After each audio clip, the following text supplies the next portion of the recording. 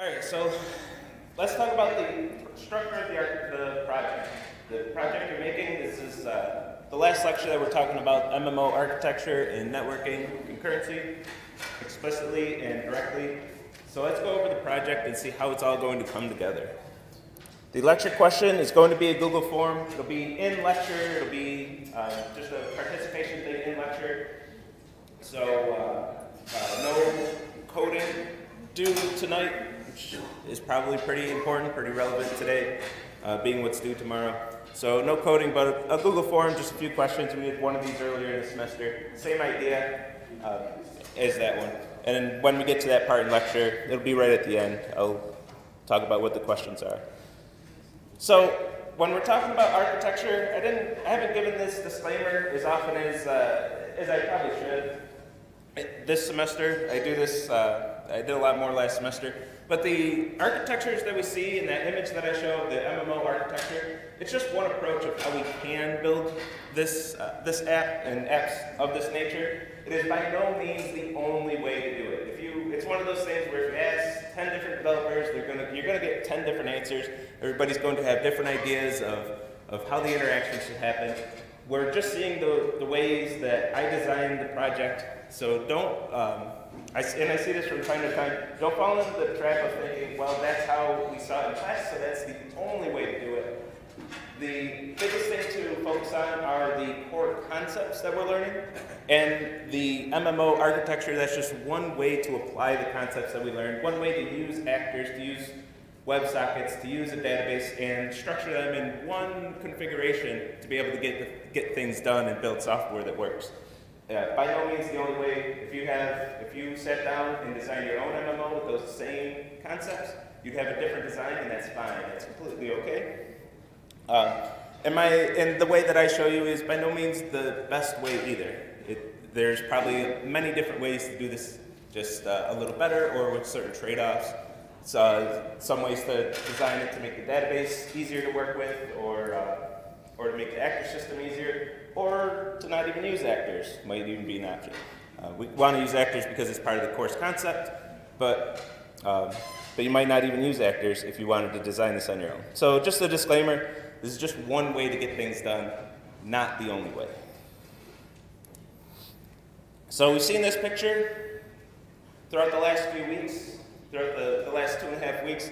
I've been showing this picture quite often. So let's break this apart a little bit and look at this applied to the project, of course, what we're going for. First, I just got one slide on this.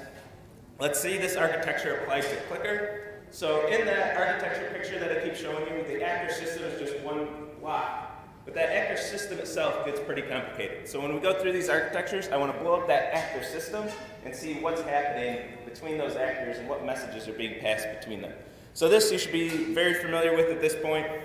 The Clicker architecture, you built the front ends, both a web and a desktop front end in lab, and you can have many different users connecting to your app. There can be as many users as your hardware can support connecting to your app and your network, I guess, depending on what the bottleneck is. They're all going to communicate via WebSockets to your app, and they're going to have the WebSocket server as their point of entry. A user's going to connect, they connect to this WebSocket server, and in our architecture, that server is also part of the actor system. So the server, it has its feet in both worlds. It's the connection to the outside world, and it's also part of the actor system, so it can send actor messages to the rest of the actors in the system that are running concurrently.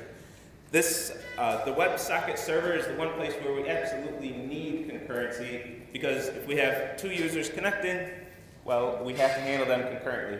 We don't want to tell one user, hey, somebody else is connected to the website right now, so you're going to have to wait. No, we don't want to say that. That's ridiculous. So if two people send messages over the socket, two socket connections want to come in, you want two sockets connected at the same time, we need concurrency. We have an absolute need for concurrency at this point, and the actor system is our solution to that. So we have the WebSocket server as part of the actor system. It's going to communicate with each of the games that are created. A user connects via WebSocket. The server says, oh, I got a connection from a user. they send the register message over the WebSocket, and when you get that, the server gets that register message, creates a game actor that's going to control their version of the game. And then whenever WebSocket messages are coming over that same WebSocket, the server converts those into actor messages and sends it to the game associated with that socket, whether it's clicking gold or buying the equipment.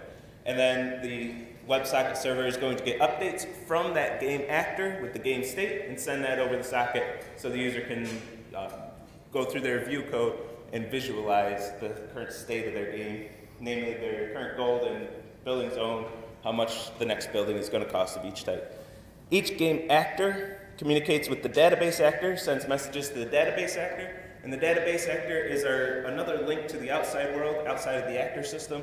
It's going to communicate with that MySQL server, which is running as a separate process on your machine. So we have two links going outside of this actor system, and everything else is actor messages being passed across these different actors in that system. This is notably not an MMO. This is the first, I like the clicker game because it's one of the simplest things besides like a chat app that we do to death. It's one of the simplest things where we can use a socket server and an actor system to be able to see all these interactions happening without having to worry about users interacting with each other, which adds another layer of complexity in some cases anyway. So we have the full architecture, but not using it as an MMO. This is just running a lot of different single-player games for a lot of different clients on the front end, concurrently. It's concurrency, but not MMO. So let's look at our MMO for the project architecture. And a lot of this will be new. This is what we'll spend the rest of the lecture looking at, is this architecture for the project. So here we have our front ends that you built for demo 2. These front ends are going to connect via WebSockets to a WebSocket server, just like the clicker. The WebSocket server is going to be the link between the outside world over the internet, over these WebSockets, and the actor system, which together with these 3 separate systems, maybe I shouldn't use the word system there, but each one of those is a separate actor. Each one of these different subsystems of our game, the WebSocket server is going to communicate with them to build that one cohesive experience that we're going after for our users. So let's take a look at each one of these systems one at a time. So first, these 4 here, WebSocket server, overworld system, battle system, authentication system. Just like in demo 2, you got 4 choices, and those are your 4 choices. So each one of your teammates will build one of those systems. Now there are no teams with more than 3 members, so you won't have the full app with just those, but you'll have those pieces, at least up to 3 of these pieces built. And then we'll have, once I have my app done, I'll release the demo 2 and all that code as well. But after demo 3, I'll release whatever pieces you're missing as well.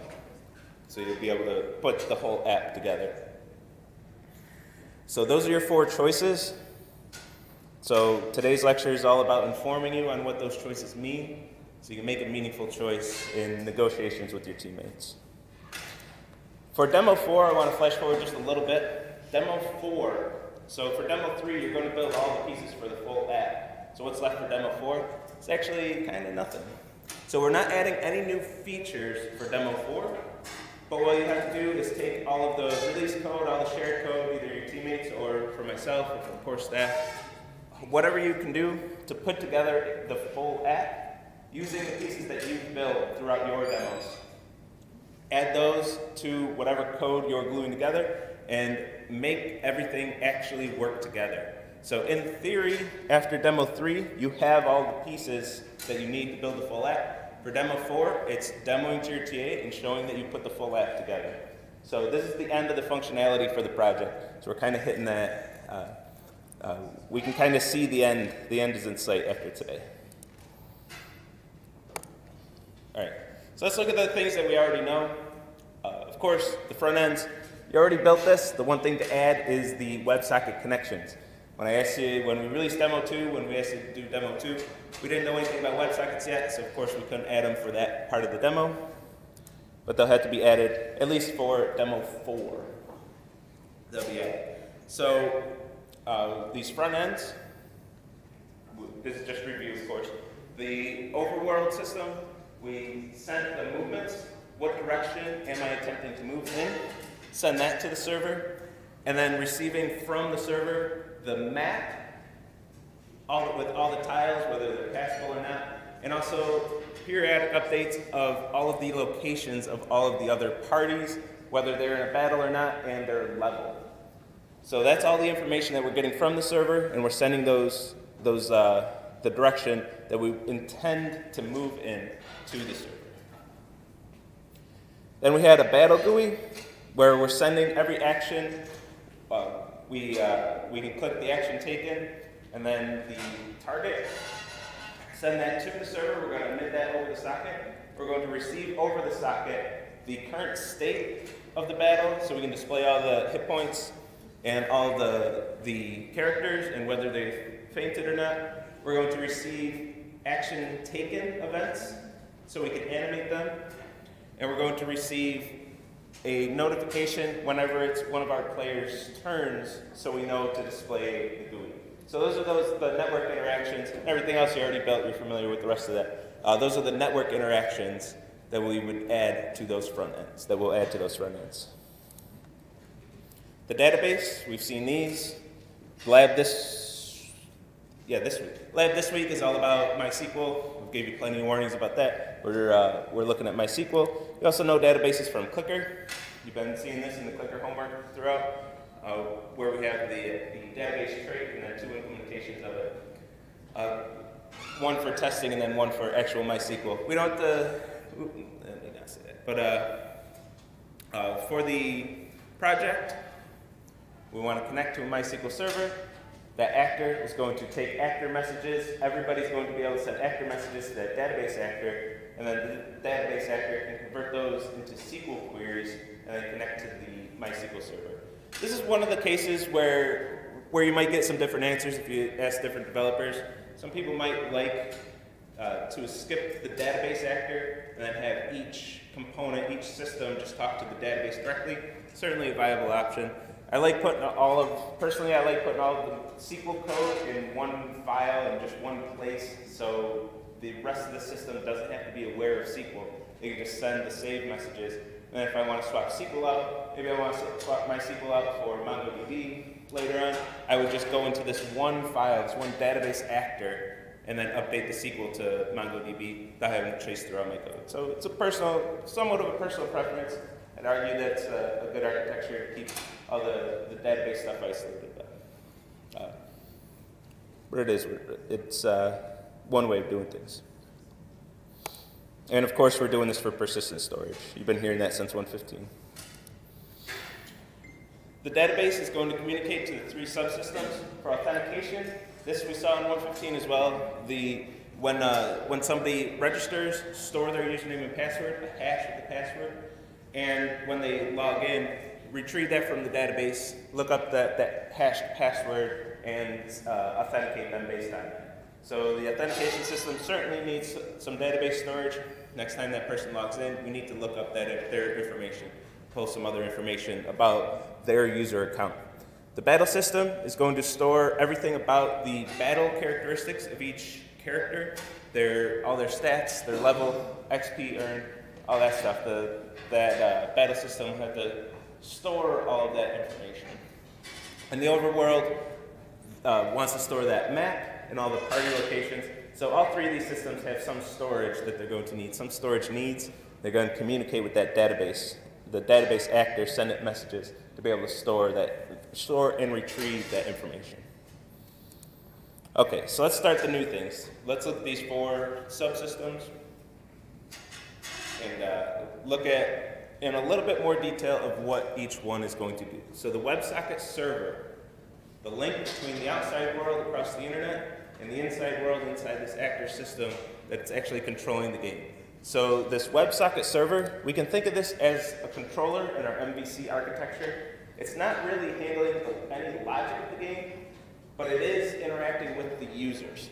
So the user is going to send their actions and inputs to this server. The server has to convert those into actor messages, send them to the appropriate subsystem, and the subsystems are going to give information back to the server, and the server has to say, okay, I have this information, what socket do I send this to, when do I send this to each socket, and do all that controlling of the game, and kind of gluing together all of the subsystems while interacting with the users. So the server has quite a bit of work to do, mostly data management and just message management. A lot of the messages are just forwarding it to the appropriate actor or WebSocket. But it does have a lot to pull together. It's the glue code of the entire program. So, and everything else is part of the model for Demo 3. So the big things, listening for connections and disconnections over the WebSocket server. Whenever we get a connection, coordinate with that authentication system, saying, okay, I have this WebSocket connected, but let's hold off on that, wait for them to send either a registration or a login message over this socket, and then we're going to work with the authentication subsystem, forward those messages to the authentication, and if authentication says they're good, then we're going to allow them to log into the system, create a party, load their party from the database, whatever the authentication sends back, and get them in the system. Talk to the other subsystems, the Battle and Overworld, and get that information. Tell everybody, hey, this party is now joining the game. Add them to all your data structures. Add them to your physics. Add them to everything that you're doing. Talking to the client's going to send those overworld movements to us. Once they are connected, authenticated, the authentication system says they're good, they're added to the game. They're going to send the overworld movements. And those have the form, I mean, there's some flexibility, you can do it a little different, but those have the form of, I intend to move in this direction. And then I have to forward that to the overworld subsystem. The battle action, if I'm getting, hey, over the socket, I want to perform this action on this user because it's my turn, on this character because it's my turn, forward those to the battle system. As the actor system, this server is going to communicate to the subsystems, of course. Some of this we mentioned, but when we get the updates is the big thing. We're going to get updates from both the battle system and the overworld system, which are going to be sent over the WebSocket server and eventually call your update methods. Whether you did the battle or the overworld, you had an update method. These are going to call eventually those JavaScript update methods to render the new state of the game or the battle in that GUI. So we're going to have to listen to both the overworld and battle systems for those messages, that the new states of everything that's happening, and forward them to the appropriate web sockets. So those sockets can render, those GUIs can render, the views can render that new information.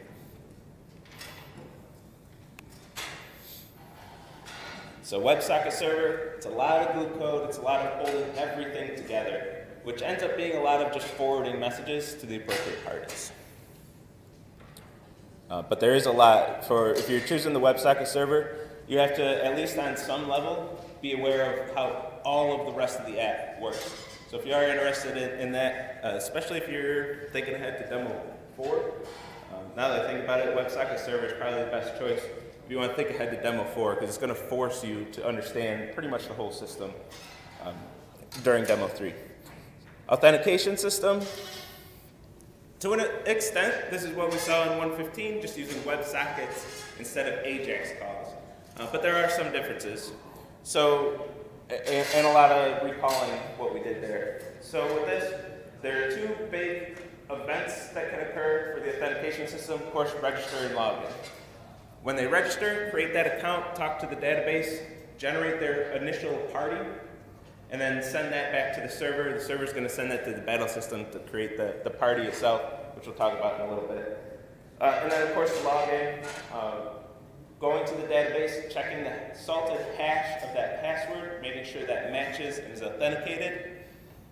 It's on the next slide, but it is not okay to just store passwords in plain text. Hopefully you've heard this many, many times already by now. You've certainly heard it last semester. You've probably heard it just out in the wild, just being part of modern society.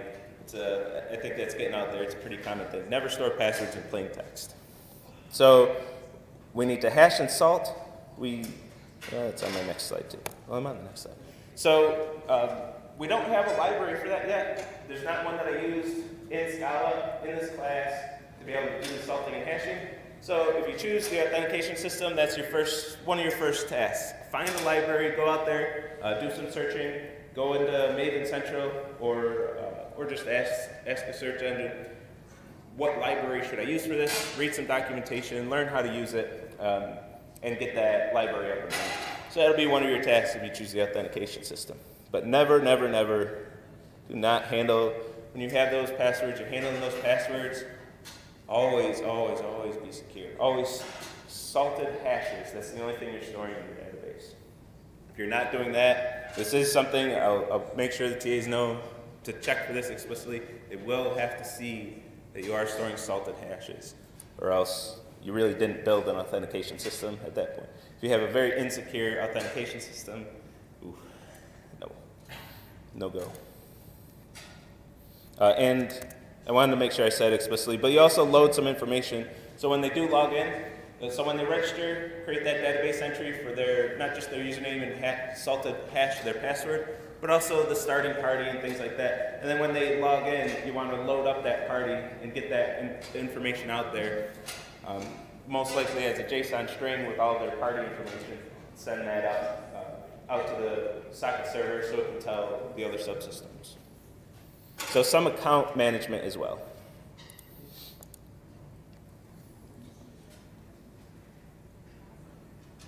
So once they're logged in, they're going to get dumped into the overworld. And the overworld system, of course, is going to control all the overworld mechanics. It's going to receive messages from the server when a party is added or removed from the overworld. So when they connect, when they log in or disconnect, and they're also going to receive from the server all of the movements, so the intended direction of each party.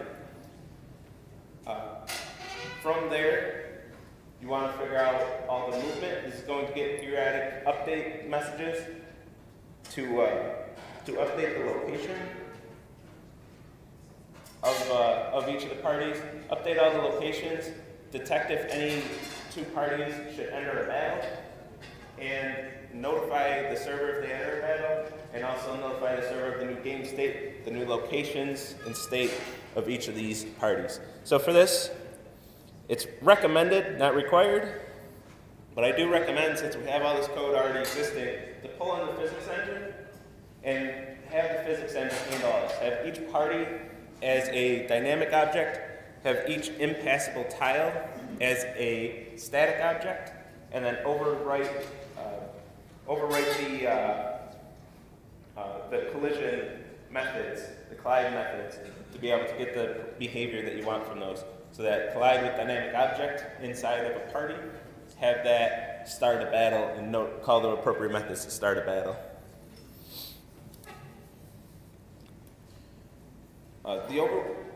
The overworld does have to manage the level of each, doesn't have to manage the level of each party. This is just something I recommend, something that I'm doing in my build, is if the overworld knows the level of each party, it's a lot easier to build that JSON string to be able to send out with the game state. So if you have a message that it can receive from the server every time a party levels up, and then store those levels inside the overworld, it can really help build that, making that JSON string a lot easier. Otherwise, you're sending a lot of information. You would build the JSON without levels, send it to the server, parse all the JSON, add in the levels, and then stringify it again.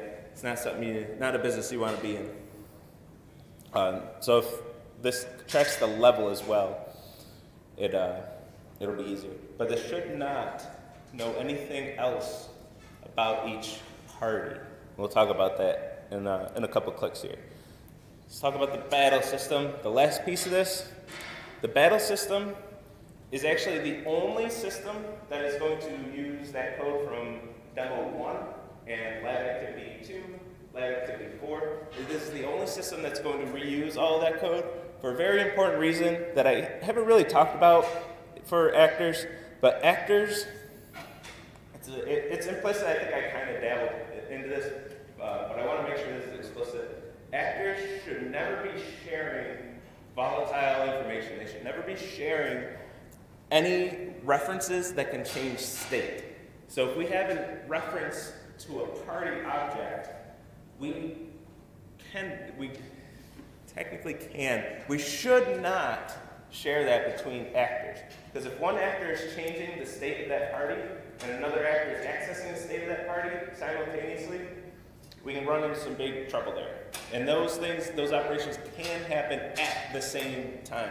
So most times I qualify that with, well, technically it's not at the same time because inside the hardware and everything, it just acts like it is to us. If it's in two separate actors, it can be happening at the same time.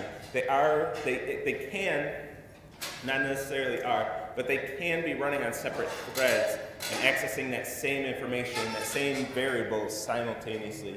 And if one's modifying it and one's reading it, or they're both modifying it, if they both modify the same variable, what's that variable after both modifications? Is it whoever gets there last is probably going to win, and they're going to get the value set. So those are things we don't want. If two parties are in a battle, and I'm healing one of my characters while somebody's attacking it, and their attack gets in after my heal, it could cancel my heal out. We might get some really strange bugs like that, which will be very difficult to debug, cause huge headaches. Not something we want to get into. So if you have any mutable state, any variables that can change, they should not be shared across actors. That's why our messages are always strings or just objects, just no information, just an event occurred. That's why we're always sending strings, because strings can't change. They're not passed by reference. They're not going to change out from underneath us.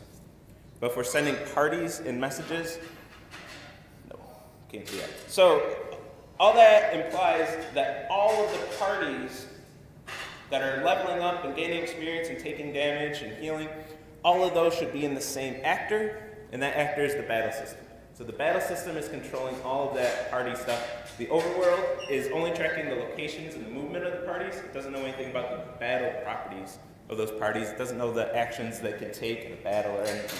Overworld doesn't even know, doesn't care, and shouldn't know, because those things can change. Those are mutable things. The only thing that can change that's shared is the level, and we're going to share that through message passing, not by passing a reference, by sharing a reference. So with that out of the way, the battle is going to track all the parties. A party is going to be created as soon as someone logs in. The server will send that message to the overworld and the battle system. The battle system is going to create that party immediately when they log in. Not only when they're in a battle, it's always going to store the state of each party, including the levels of each character, experience, etc., HP, and all that. So the battle system is going to track them even when those parties are in the overworld. So next time they enter a battle, they're still in the same state. The battle is going to receive these battle start messages. These originate from the overworld. The overworld detects a battle started, sends that message to the server sends that message to the battle system, it says, hey, battle started, these two parties are about to fight, start a battle, initialize it, and once that's initialized, that's where we're going to use a lot of that code that we already wrote. We already know how to get that actions, how to take damage, how to gain levels. When a party is defeated, when a battle ends, how do we gain the experience and level up? We already have all those mechanics built. We're going to plug all those right into our battle system. The one thing we really need to do here is figuring out when it's a character's turn. And there's and this can get a little, so let me back up a bit. So our first thought might be to just use a turn-based system, say, okay, it's your turn, that's your turn, that's your turn, that's your turn. and just rotate the characters and just notify them that it's their turn. Their GUI lights up and says, hey, it's your turn, take your actions. But we want to build this as an MMO. And what if, first, that could ruin the experience. If you have somebody slow that you're playing against, it takes a long time to choose the actions. That's fine for a standard JRPG. You just, you take a while for your actions. It's just a CPU waiting for you. It's not that big of a deal. But some JRPGs even started this active time battle system way back. They started using an active time battle system in some of these games where even while you're choosing your actions, the battle moves on. So it gets to be a little bit more of a real-time battle. And that's what we want for the system. We don't want turn-based. We don't want other users waiting for another user to take an action. As soon as it's a character's turn, you get a notification, you can choose your options, and then take that turn. And while you're choosing your options, if you're slow, somebody else can attack at that same time. So how do we build something like this? We want each character to have a separate timer, and each time we get an update message, we want to fill a certain percentage of that timer. And once we get to a certain time waited, once a character has had a certain amount of time elapsed since the last time that they took an action, send over the actor system to the server, say, hey, this character is ready for a turn. And as you're updating, you send that message off, and you keep updating.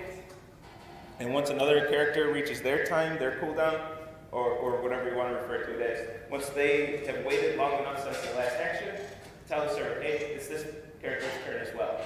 And then you're going to receive messages back. Eventually, who knows what happens in between, the battle system doesn't care, but eventually it's going to get messages back from the server that say, okay, this player, this character took an action, this is the action, this is the target, process the damage or whatever, reset the ATB, have them wait that certain amount of time again until it's their turn again. So in this way, we can have a fully concurrent battle system. Of course, we're doing this with actors. We're already in an actor system, so we already have that set up for us. We have a totally concurrent battle system without ever waiting for a user action, without ever freezing the whole game on a certain user action. So if you're tackling the battle system, this is one of the bigger challenges with that. It's not overly difficult. If you have a good design and a good idea of how you want to implement this, it's not too bad. But this is the biggest feature that's going to show on the front end. That's going to make our game a bit more playable, in my opinion. If it's just turn-based, if the characters go in order, in a turn order, it'd be kind of boring. Structured as an MMO, you get in a battle with a slow player and you're sitting there doing nothing for a while. Instead, you get in a battle with a slow player, you get to take more turns than them with an ATB. Okay, and that's the project architecture. Any questions about any of that? I know it's a lot all at once, so probably have to digest it a while, but does anybody have questions at this point?